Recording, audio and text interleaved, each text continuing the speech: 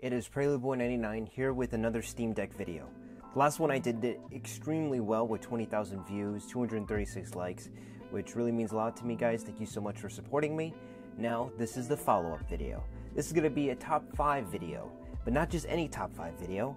It's a top 5 Steam Deck verified games. This is going to be a very important video for anybody who has a Steam Deck because these are going to be the top 5 games that you should get.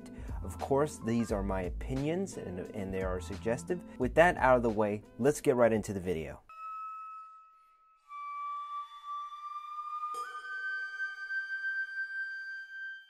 Starting off our list is Ghostwire Tokyo. At first glance, I thought this game was a generic anime-inspired title, but the visuals is what really sold me.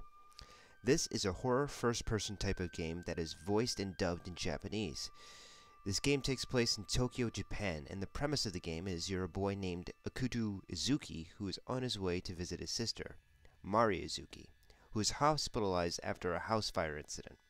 Akito gets into a fatal motorcycle accident on his way to the hospital. A rogue spirit then possesses him while granting him supernatural abilities. This saves him. However, soon after, the citizens of Tokyo have mysteriously disappeared due to a supernatural phenomenon. Rogue spirits are roaming the streets, and the atmosphere is extremely foggy. Sound familiar? Akito must team up with the spiritual savior to save his sister from Hanya, the man stealing spirits from other civilians in Tokyo. Personally, I was extremely hooked within the first 15 minutes of playing due to the story and visuals. There's something about walking down an empty street with neon city lights and foggy atmosphere that makes you feel like you're in a futuristic Silent Hill. This game unfortunately does not run at 60 frames per second on the deck, but it does run at 30 to 45 frames per second, which is a smooth enough experience to enjoy. I had to modify my settings to get it to run at that frame rate, but at default settings, the game runs at 30 frames per second. If you want a stable experience, I would recommend locking the frame rates at 30 frames per second. The lowest frame rate drop was at 15 frames per second, and it was during a cutscene near the beginning of the game.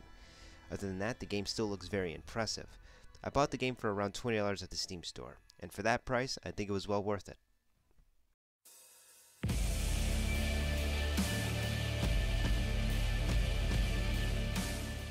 If you like the bone-crushing violence of Doom and the retro-futuristic style of Fallout, then Wolfenstein is the game for you. I never played a Wolfenstein game before, and I heard New Order was a good game to start. Of course, the graphics are a bit dated, but the saving grace is the steady, smooth 60 frames per second. And killing Nazis. We're going to be doing one thing, and one thing only. Killing Nazis. I didn't have to modify any settings to have it run at 60 frames per second, which is good for the average gamer. The premise of the game is simple. You're a soldier named William B.J. Blazkowicz who is fighting in an alternate World War II where the Nazis have won the war. After a mission has gone horribly wrong, your character wakes up in a mental hospital being taken over by Nazis. You later find out that the year is 1960, and Nazis have ruled the world. To put it more in simpler terms, you're practically Captain America, and now Nazis rule everything. Perfect what-if scenario if you ask me. I bought this game for $5 and I do not regret it. The battery life on a full charge lasts from 3 to 4 hours, which is enough time to probably finish the game if you're speedrunning it. The only flaw with this game is that the graphics are not that impressive. This game practically released during the PS3 and Xbox 360 era, which was 10 years ago. The age is starting to show a little bit.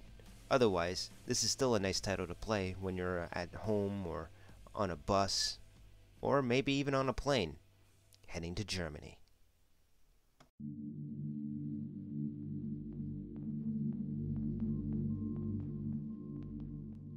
For the record, I'm not a cat person. I have very little interest in owning a cat until I played this game. Stray is a third-person adventure game, and the premise is you're a stray cat that wanders around an abandoned underground city. You learn how to jump on platforms and solve puzzles throughout the game while also trying to avoid killer robots. You have a companion named B12 who helps you on your journey. The reason I want to play this game is because I love the setting. I think the visuals look amazing for a 6GB game. For anyone who has the base model, like I do, this game is a perfect size that doesn't demand a lot of space. So far the performance of the game is holding steady at 60 frames per second with a few frame drops here and there. Stray is like Blade Runner and Cyberpunk having a baby, and that baby decided to have a cat. The vibe of this game is actually extremely mellow and awesome to really see unfold. There was times where I just felt myself just wanting to just sit there and soak in everything that's been going on, especially with the amazing soundtrack that sounds just as good as Silent Hill 2 soundtrack. In the graphical settings, I removed motion blur and film grain to give me a smoother experience.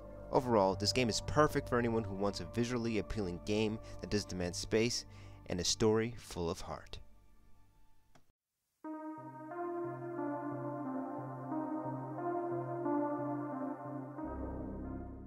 You've seen open world zombie games before, but have you seen open world parkour zombies? Parkour!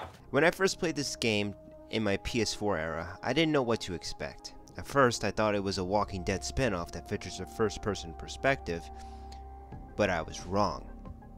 The premise of the story is that you're a man named Crane who is an agent for a government organization named the GRE. Haran is being devastated with a deadly virus outbreak, turning Haran citizens to zombies and other mutant creatures.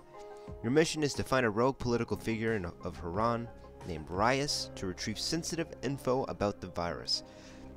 I was stunned by how well this game plays. I was expecting 30 frames per second locked, but it was able to run at 60 frames per second locked. Of course, you will have to dabble with the video settings to have it at 60 frames per second locked, but overall it runs at 40 to 50 frames per second on default settings. Dying Light is not a first-person shooter. It can be, but it is really more focused on melee combat. You have tools that you can use to upgrade your melee weapons, like swords, katanas, even a pipe wrench. Essentially, this game is really focused on beating the absolute brains out of zombies with melee items, and that's where it totally shines. Of course, you could bring a gun into the mix, but then you'll attract uninvited guests. Did I also mention that Dying Light has a day and night cycle? The daytime is usually when you have to deal with raiders and normal zombies. At night, you have to deal with the volatiles. Volatiles are practically steroided zombies that can run as fast as hell and can pretty much deal a whole bunch of damage. This is a ton of fun to be had with its huge world and gut-smashing combat. This is a must-buy for anyone who wants open-world action, especially the undead variety.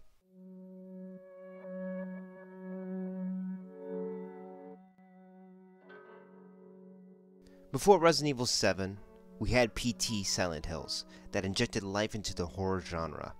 When the game was cancelled in March of 2015, RE7 picked up the pieces 2 years later. Resident Evil was an action franchise from Resident Evil 4 to Resident Evil 6, and it truly lost its survival horror identity. Resident Evil 7 is an amazing return to form to what the franchise is known for. RE7 is the first-person survival horror experience that keeps you on the edge of your seat from start to finish. The premise is that you play a husband in search of his... Well, I'm not talking about Silent Hill 2. You play average Joe Ethan Winters, who is in search of his missing wife, Mia Winters.